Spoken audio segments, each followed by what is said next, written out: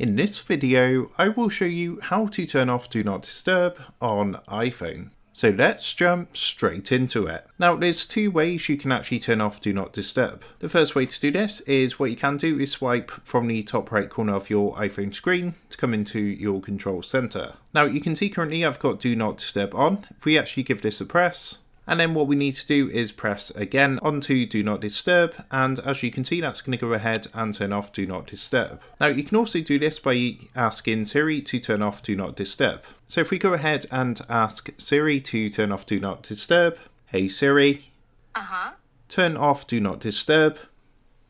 And as you can see, this is also going to go ahead and turn off Do Not Disturb. So that is how to turn off Do Not Disturb on iPhone. With that being said, I hope this quick tutorial did help you out today. And if this did help you out, I would really appreciate it if you was to consider dropping down below the video, leaving a like, and also subscribing to the channel. With that being said, I just want to take a minute. Thank you guys for watching this quick tutorial, and I will see you in the next video.